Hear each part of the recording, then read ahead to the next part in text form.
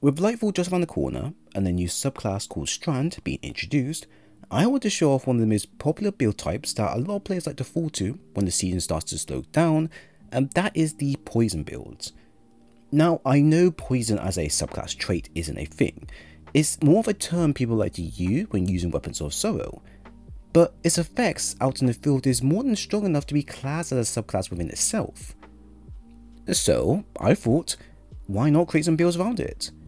So here is 3 Warlock builds based around Weapon of Sorrow's effects and how you can get the most out of them, both normal and endgame.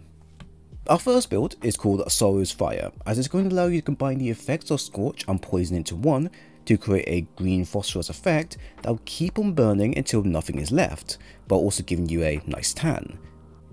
Combining Ostea Striga and Incinerating Snap will create a simple and fun build to use when you want to inflict high losses on a large scale with 2 AoE dot effects combined into one.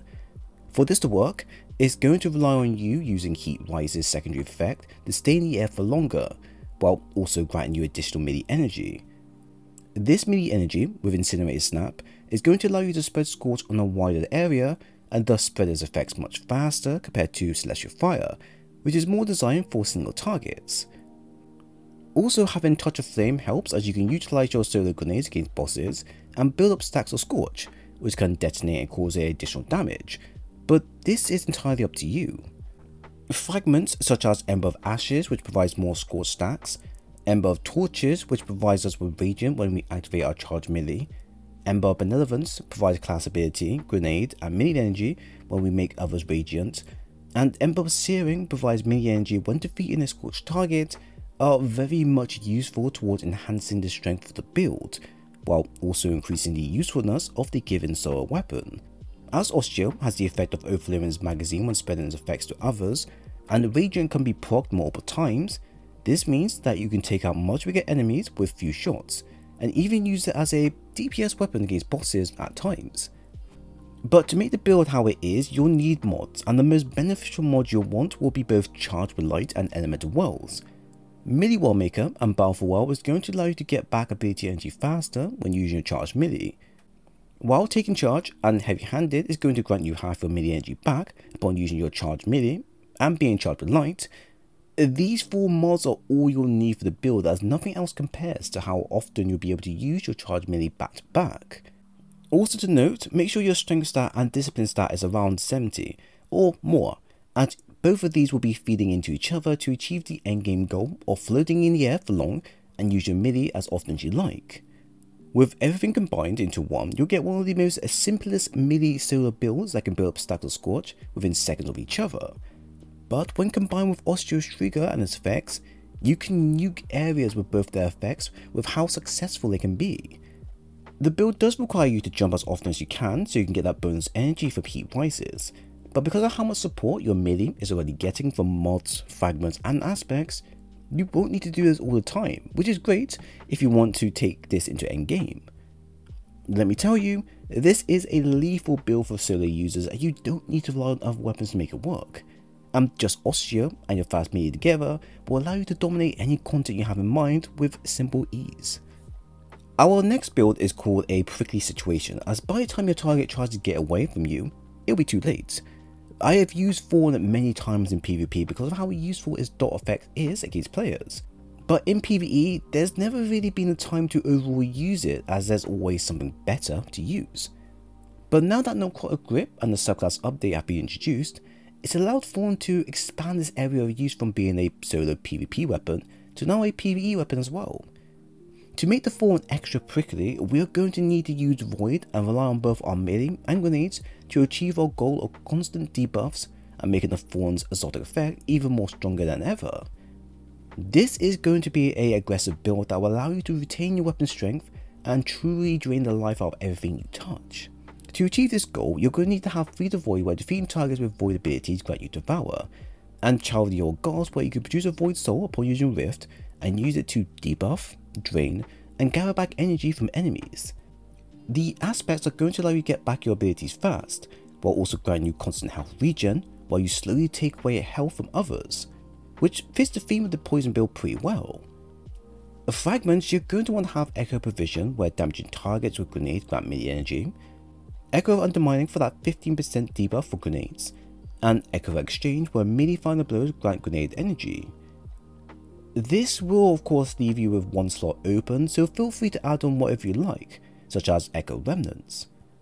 The main 3 fragments we just mentioned are going to be linked into your discipline and strength, so you can rotate your abilities back and forth and keep things like Devour up for longer.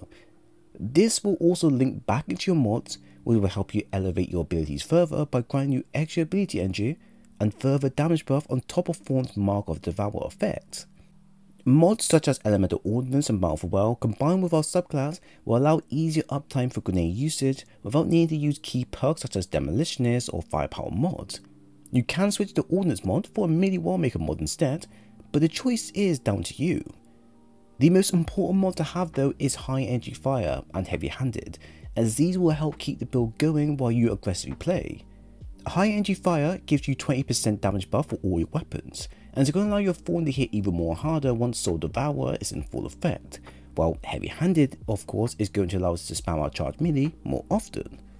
With everything combined and your weapons of choice picked, you'll get an uber version of Thorn that's going to drain health much faster and provide aggressive play against all targets you face. Although the reload and magazine size can be an issue at times, this can be overlooked thanks to the debuff and weapon enhancements being provided for a small cost in return.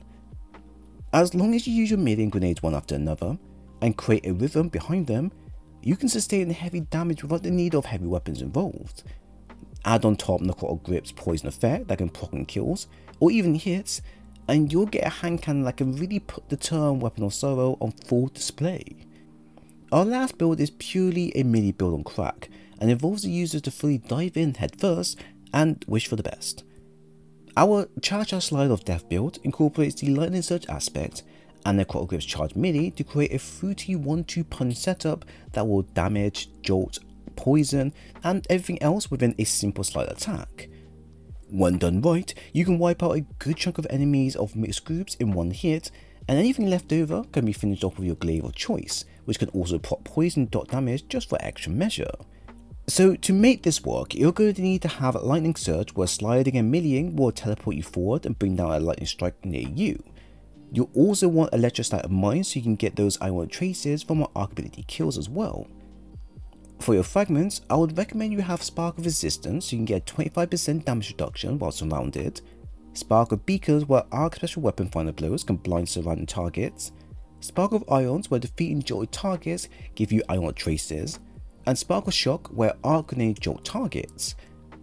All of these here are viable towards the setup as they're going to enhance your jolting capabilities while in the thick of things. Spark of Feedback is also good for increasing melee damage output further if you want to clean up areas in one hit. From here, you'll then want to follow the same setup as the other 2 builds with both Discipline and Strength stat being the main focus of the build. Elemental Ordnance and Bountiful Well will both provide the given energy while on top of the Iron Traces collected, while Seeking Welds is going to make collecting welds a bit more easier while on the move. High Energy Fire of course is still going to be present within the build, as that 20% free damage buff towards all our weapons will go a long way. However, as we're using a glaive, I would recommend you have the passive aggressive guard mod for that 50% damage reduction being provided to you while you're using your glaive. Because glaives and Necrotic Grip now work with each other, you will not only get a huge damage reduction on top of the damage reduction you already got while guarding with said glaive, but each kill made with a glaive will proc Necrotic Grip's effect non-stop. This means that once your charge melee is done and you've placed your first poison effect on the target, you can quickly switch to your glaive of choice and then go ham while pretty much being invincible in the making. It's insanely dumb how powerful you can be with everything in motion, as you can easily solo a massive tier content with this alone and truly not worry about needing to heal constantly. However, as I like to play with safety in mind, I would highly recommend you use the Nezarec Whisper Glaive for its matching elemental type, but also for its offering trait, where it will give you health back on final blows near multiple combatants. If you can get a Nezarec with Demolitions and Vorpal on it, then you truly redefine this build to master all enemy types, as you can easily cover low, mid and high tier enemy types without needing to swap to your other weapons. Overall, a insane build that's worth its weight in gold and actually pretty fun to mess around with. So there we have it. I hope you all enjoyed the build breakdown. What did you think? Are these builds interesting for you to try out and go full blown Poison Master? Leave a comment below. While at the same time, if you enjoyed the content and want more of these videos in the future, then leave a like and a sub while here. If you want more stuff like this, then I have a playlist available covering all types of builds that you desire. But once again, it was great sharing today's video with you all. I hope to see you all again soon.